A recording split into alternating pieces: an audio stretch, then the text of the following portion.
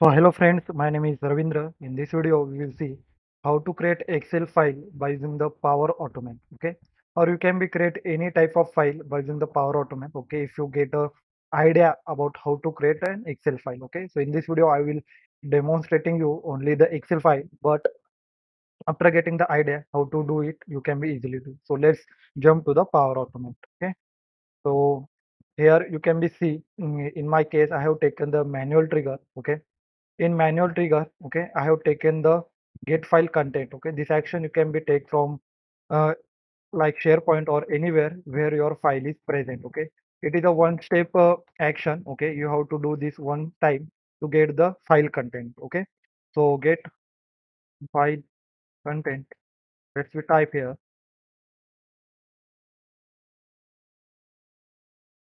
and in case in this my case, my file is present in the our OneDrive, so I just select my file here. Okay, book one. So which type of file you have to select? Okay, so you want to create a blank file, so always you have to select a blank file. If you have some template, so you have to go and select that template. Okay, so I just show you the my OneDrive file to you. Let's we go to the OneDrive.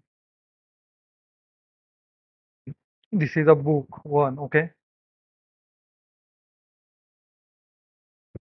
so now you can be see here. Okay, this is a complete blank workbook. Okay, so this complete metadata of this blank workbook we will get. Okay, so let's we go to our flow.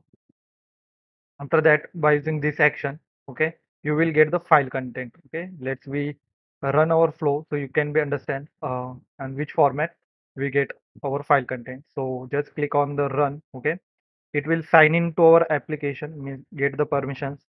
Okay, and just click on the run the flow. So our flow is running. Okay, so and the flow is run successfully. Now you can be see. So here you can be see our file metadata we get. Okay, so simply just copy this, click on here and just copy this file met content. Okay, metadata complete. Okay, this is a binary format. Okay, in the binary format we will get our file metadata. Okay, so just copy this and use the compose action. Okay, here you can be see and just use control V here. Okay, like this. I will just remove this and use control V.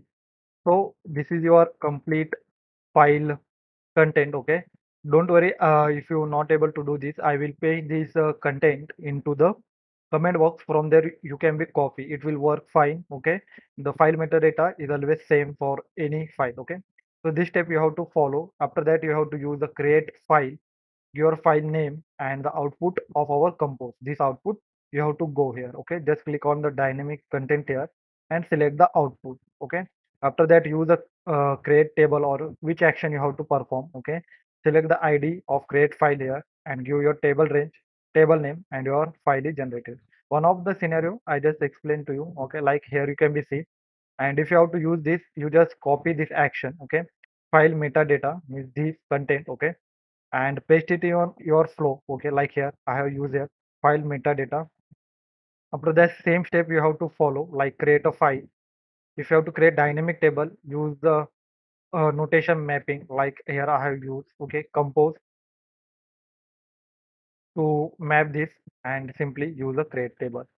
And if you have to add some items there, use apply to each and add the row. Okay, so this CSV to conversion of CSV to Excel, this flow also I am uploading on this channel. Okay, so stay tuned. If you have some questions, let me down into the comment box.